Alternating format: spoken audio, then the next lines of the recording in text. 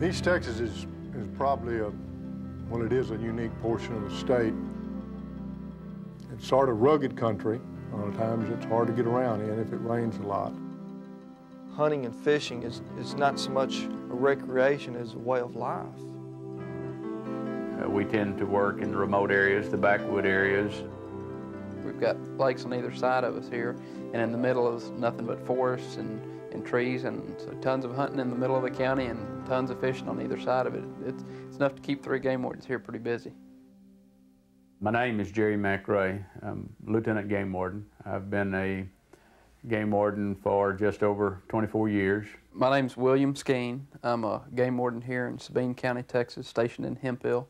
I've been stationed in this assignment. This is going on my second deer season. I've been with the department about almost 2 years now.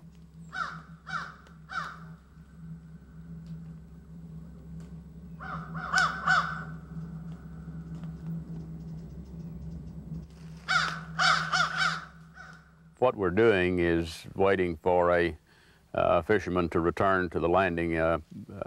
He's a commercial fisherman. We know him. And what we're going to do when he comes in, we'll be checking his licenses to make sure he complies with our license statutes. We'll be checking the documentation on his fish. He fishes in Louisiana, but he transports them back across Toledo Bend to this side of the lake, and he takes his catch out here.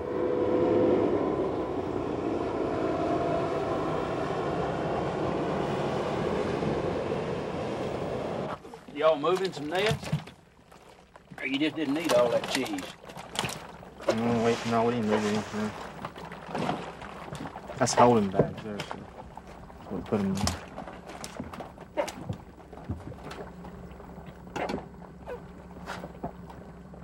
Okay, you got the life jackets. Yeah, I got a life jacket. Okay. All right, Scotty. You got her.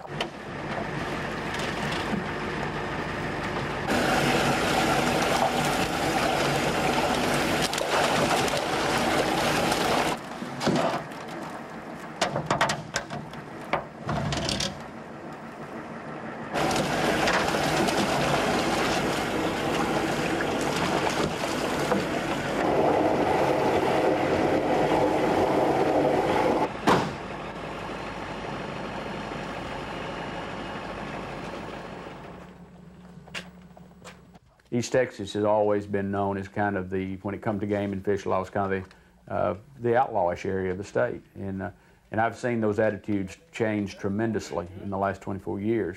And I think it's because, in great part, of the law enforcement effort that's taken place here.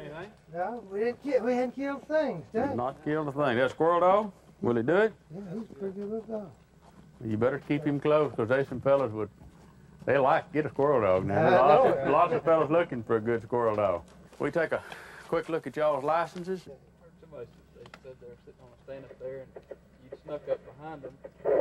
The dog only treed once, and that was just right after we left the pickup up here, right off down in here on 2 yards. And my name is Doug Norman. I'm a game warden assigned to St. Augustine County, and I've been working here for the past 12 years and 6 months.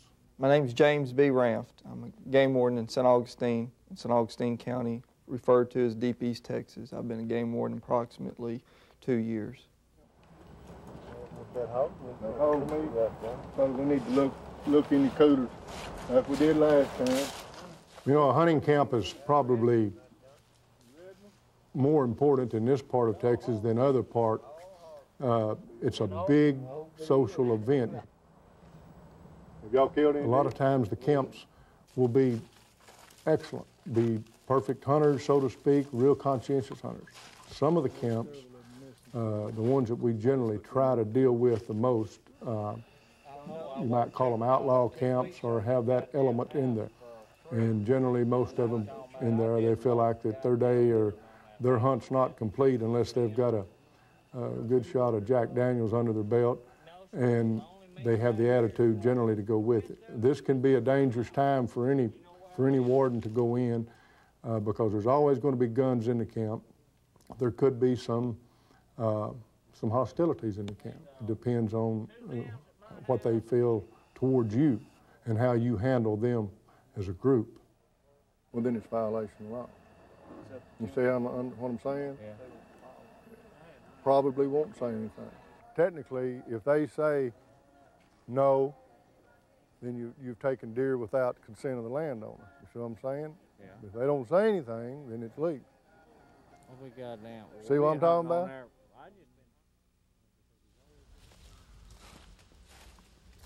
Well, the importance of this cabin to any game warden in East Texas or any game warden in the state is this is the location where Game Warden Ronnie Germany was shot and killed in the line of duty back in 1973.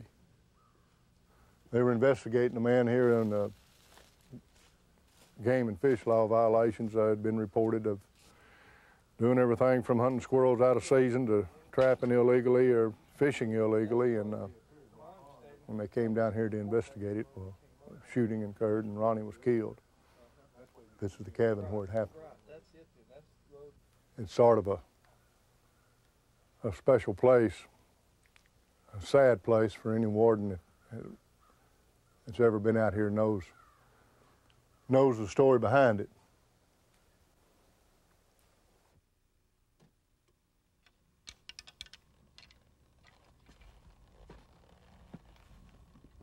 One of our greatest problems in East Texas is probably the road hunting problem. When we think about enforcement of game and fish laws, especially game laws, it's road hunting. What we're doing right now is working our decoy deer program.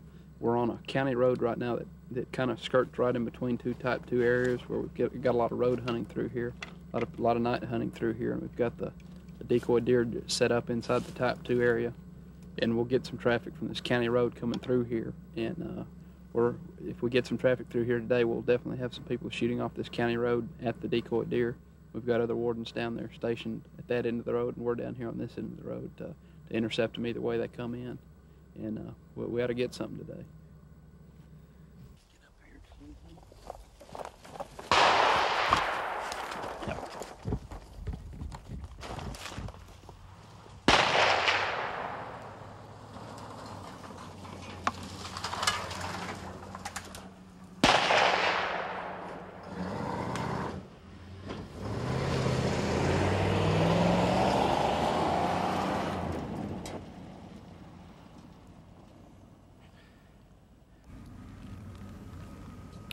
Ricky, what are you doing back over this way this evening? I was going hunting. Started hunting? Where do you hunt at?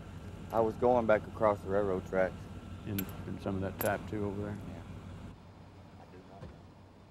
Yeah. It has twofold impact. You catch the individual that, that shoots the deer, but probably even greater than that, as the word spreads, as he goes back and tells his friends, and it becomes known, it's much more of a preventative method than probably is it a real method for just going out there and apprehending that individual who's on the road. We've filed in the last 3 years a number of cases, well over 100 cases of hunting deer from public road and utilizing the decoy deer program.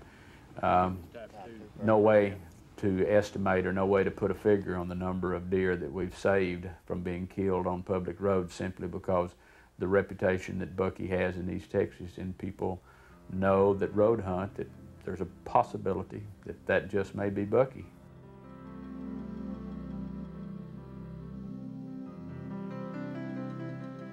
I never remember a day that I've gotten up and ready to go to work.